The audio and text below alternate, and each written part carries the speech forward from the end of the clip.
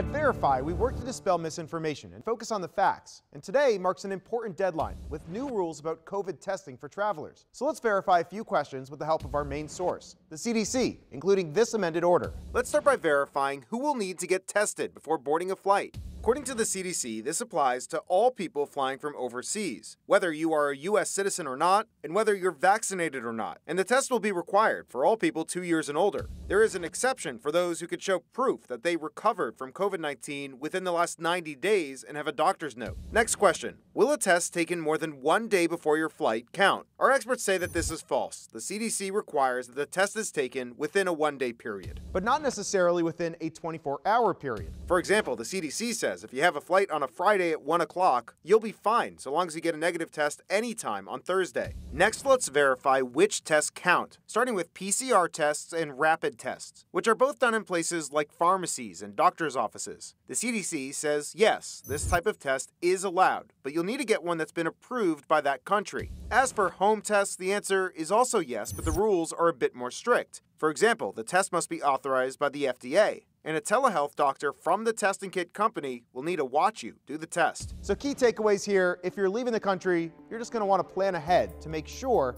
that you could get a test before you're heading back. With your Verify, I'm Evan Kozlov.